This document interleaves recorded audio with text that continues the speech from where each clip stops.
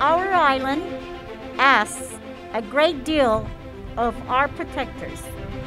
3 years ago, our administration made it our sworn mission to make Guam safer. And we know it is our sacred responsibility to ensure that those who secure us have the resources they need to carry out their service on our behalf.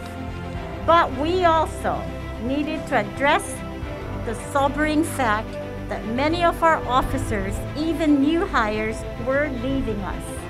The governor and I could not imagine how it was that a law enforcement officer, a police officer trainee, would be going out there on behalf of all of us, sacrificing their lives day in and day out for not much more than $11 an hour.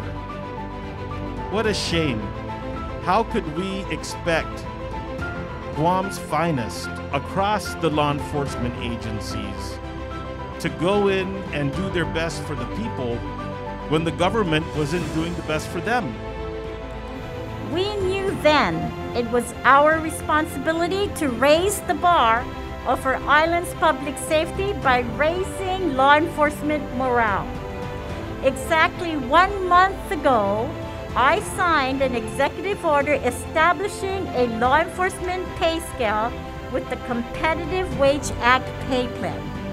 We implemented an 18% pay increase, and for the first time in more than 8 years, today, our law enforcement officers are seeing the reflection of their valued service and sacrifice in their paychecks.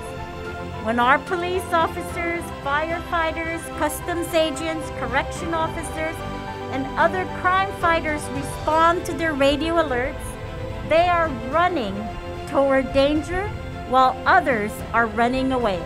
You all are real-life heroes to our island and to me. Thank you for being that someone. Thank you for keeping us safe and our island secure. On behalf of our administration, we thank you and your families for your extraordinary service and sacrifice. We thank you for being our light in the dark.